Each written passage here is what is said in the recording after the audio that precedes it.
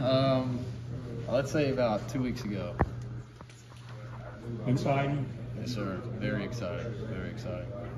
It's an honor and a blessing for sure. Was it announced to the team at that time, or did that come later? That came a little bit later. I was talking to Freeze, and it kind of slipped out, and we had a really cool moment together. The next day, we had a team run, and after the team run, he got us all up and let me and Justin know, and we got to react with our teammates, which was really fun. What was the moment like where it kind of slipped out with Coach Freeze? Like what happened? We were up. I was actually up in his office, and Freeze is really good with the relationships and helping us off the field.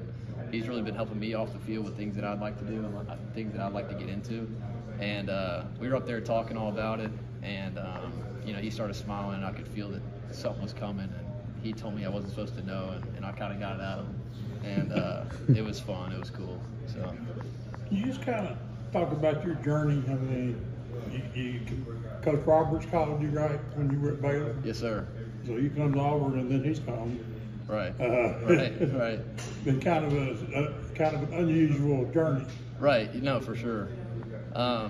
Really, it's all the Lord's plan. Nothing but the Lord. I think back, about my family and how I really got here. My late grandfather, Michael, brought our family over here to Auburn, instilled hard work. My grandmother, Mama, Griffin Speaks, she's the queen of Auburn. And just the hard work that my family has instilled in me, growing up with 3 brothers, a very competitive household. I'm just no doubt a product of my community and a product of my family. Really just, I say the community, my neighborhood, incredible families like the Lyles, the Northcutts, the Sprayberries. I could go down. Coaches, Coach Harris, Coach Matt Semo, Coach Jordan that's still coaching at Dean Road. I could go on and on. I'd really just say it means a lot. Just from where I've come from, and doing it for the people that I love and cherish. Like going out to Baylor or growing up here, I've always wanted to play here. I've always wanted to wear the orange and blue. Baylor took a chance on me. I went out there, and getting a call to come back home, meant more than anything. So really just it means a lot.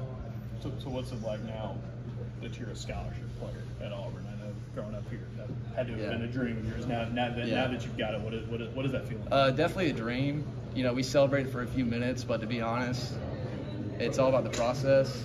And for me, I feel like a lot of the people that I've grown up with have instilled in me, to be process-oriented over results-oriented. Fall in love with the process, and hopefully you'll enjoy the results.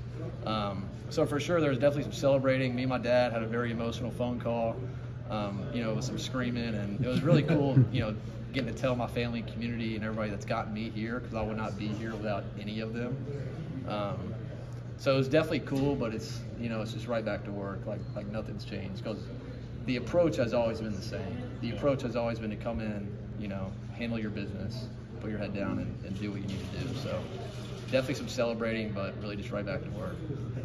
How about what you've seen defensively from this team so far? Maybe its potential and. Oh yeah, and we got some fire. I'm telling you, we got some dudes, we got some pros, we got some guys that are going to play on Sundays. The attention to detail has really stood out.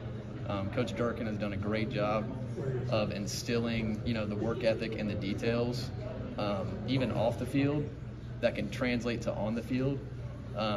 So I'd say I'm extremely excited. We have a lot of guys who care. We got a lot of guys who are putting in the time off the field that'll hopefully translate on the field.